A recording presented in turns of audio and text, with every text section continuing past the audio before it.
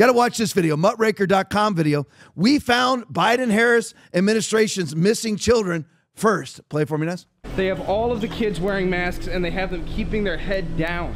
They're telling them to hide their face. Many of these kids go missing.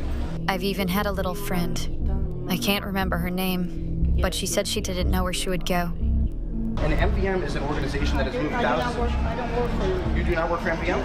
I'm on vacation. You said that you were on vacation and now you're moving this small child to the airport. I thought you were on vacation. Do you have any comment about the children that have gone missing that you've helped to escort across the country?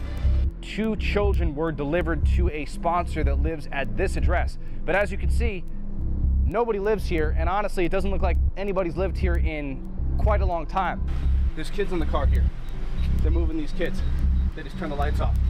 We owe a debt of $10,000 for me and another $10,000 for my brother.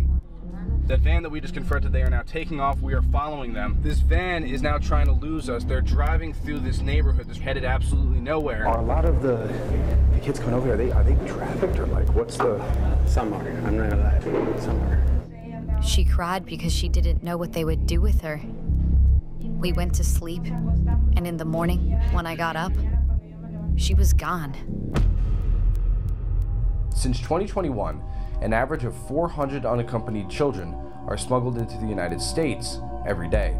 These children, who cross into the United States without parents, are subsequently detained, processed by the federal government's Unaccompanied Children program, and eventually released into the country.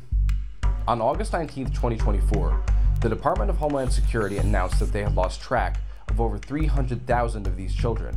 In June of 2024, a government insider from the Department of Health and Human Services provided Muckraker with a list detailing the names of over 8,000 alien children, along with their last known addresses. So, we began an operation to find the missing children ourselves. Over the course of our investigation, we discovered the dangerous places where children had been delivered, confronted a CIA contractor who moves these children, heard shocking stories from children who the federal government has lost track of, and exposed a child trafficking network in Florida. This report brings to light the fate of the forgotten children who have fallen victim to the criminal negligence of the United States federal government. Children who enter the United States illegally and without parents are subsequently detained and placed in holding camps, while the Office of Refugee Resettlement works to find the child a permanent home through their Unaccompanied Children program.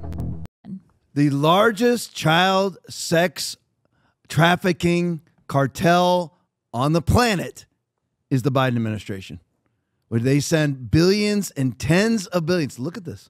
These are the NGOs, Catholic charities, Jewish charities in the Darien Gap. That one there in Texas, that's a processing center. There's many down in the Darien Gap to keep everybody happy and healthy like cattle so that they can be sex trafficked into the United States of America. Listen, can you imagine, and of course it doesn't, Muckraker exposes, so you don't need to imagine it, but can you actually imagine, or can you conceptually think about that we have our own government walking around airports having kids hide their faces and loading them in vans? Why isn't it all out in the open? What's there to hide?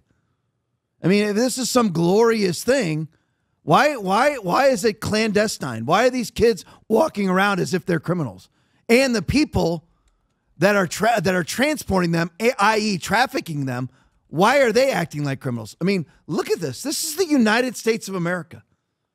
Why are any of these people coming across our border anyway when we already allow in 1 to 4 million legal immigrants per year? No, Tom, it's 1 million. No, it's chain migration.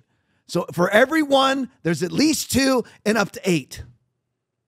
So chain migration, we allow in 4 million per year anyway, legally. And am I in favor of that? No, I'm not in favor of chain migration, but those people are going through the legal processes. So I don't have a problem with them. We need to change the laws, not allow chain migration. But other than that, but look at our country. Do we not look like we're not, Nazi Germany with concentration camps?